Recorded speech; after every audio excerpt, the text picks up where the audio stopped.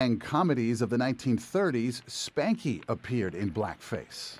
Buckwheat, did you say Spanky was in a lot of trouble? Yes, sir.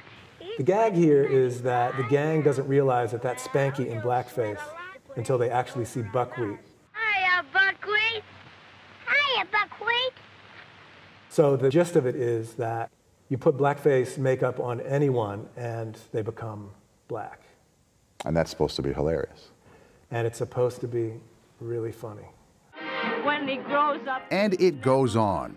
During the golden age of the Hollywood musical, Judy Garland.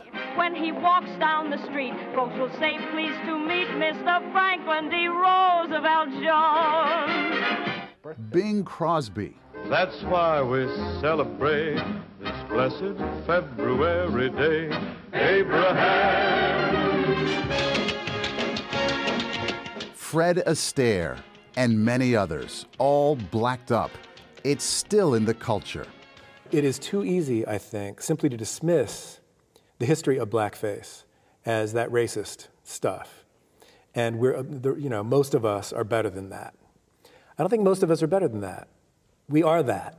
That's what we are. You know, some people say in order to move forward, we need to put this stuff behind us, as painful, as just upsetting that it may be. Well, you know, any form of history that gets suppressed or repressed or erased out, it comes back to haunt. What has to happen now is a discussion, an acknowledgement of this charged, complicated, painful history.